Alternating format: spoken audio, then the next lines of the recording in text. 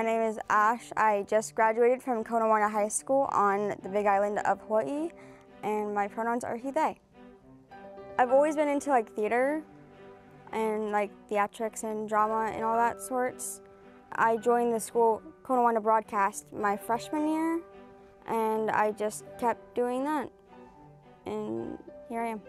The story that I did for HIKI NŌ was about my journey, about my gender discovery, and what it's like being trans in high school. I first came out as queer in 7th grade, but I hadn't realized I was trans until my freshman year. Coming out isn't an easy process. It's full of ups and downs, lots of questioning yourself and debating whether or not it's safe to come out, depending on those around you. Something that people don't often realize is that gender and sexuality aren't binary. They're on a spectrum. With all the anti-trans legislation that's coming out around this time, I thought that it would be a really good idea to express that it's not like a scary thing. We're people, we just want to exist. I've known Ash for 4 years. And Ash has been in my broadcast team since Ash was a freshman. So I've been privileged to see Ash grow and evolve. So when I read Ash's story, wow, this is really good. And it was one of the easiest stories. Even though it was a challenging topic, it was one of the easiest stories to tell because Ash knew exactly what Ash wanted to say. Another obstacle I have is the lack of queer teaching at school. Currently, the school curriculum has one advisory lesson that covers the LGBTQ+ community, but it's such an important topic that one lesson doesn't cover much of the specifics. Because of that, many people don't often understand or aren't comfortable with the LGBTQ+ community. Ignorance often turns into hatred and bigotry, which makes the world even more unsafe for those who don't conform to the social norms of gender identity and expression. It is nerve-wracking to publicly come out as like queer in any way, shape, or form, because there's always going to be those people who will call you really bad names. You can't always tell who's anti-trans, anti-queer. It's just a lot. I've been out as queer for a while, since 7th grade, but that was just like to people around me kind of. But to actively like make a full video that's going on like on TV it's a little bit more of added pressure.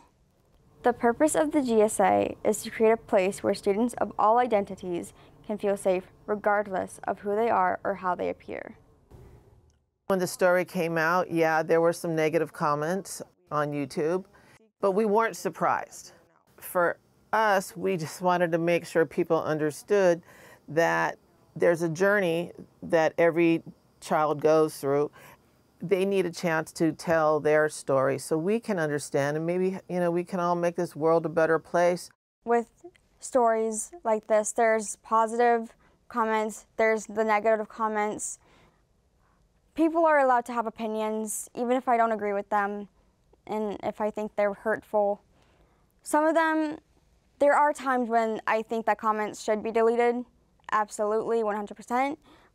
But usually I'm for different opinions.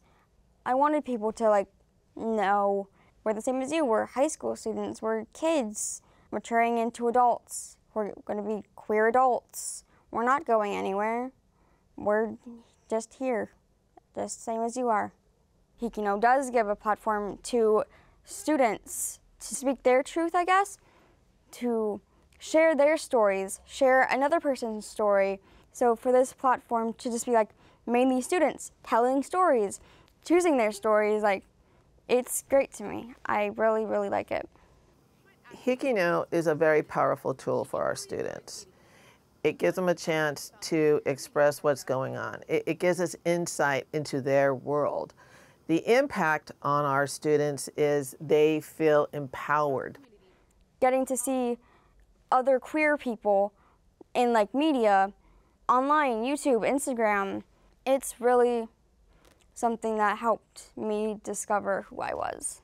So I'm hoping that other young people that are in high school, discovering who they are, whether they're queer or not, I think that it is valuable for them to just learn about others' journeys. I want to go into journalism.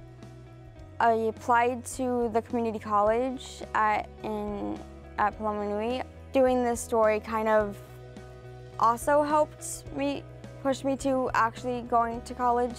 It only strengthened my desire to go into journalism or a creative writing class at the very least. Again, I'm really honored that I got the opportunity to create this story, to share my story, to just express who I am to a wider audience.